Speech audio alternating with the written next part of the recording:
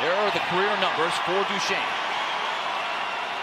Duchesne, a slow approach. Weaving. And a stop by Montembeault. Montembeault was able to smother that one and not let it get upstairs. Now it's Mike Hoffman. Hoffman going with speed. He's stopped by Reading. Now it's Ryan Johansson. You know what he likes to do. He likes to slam on the brakes. Let's see if he does it.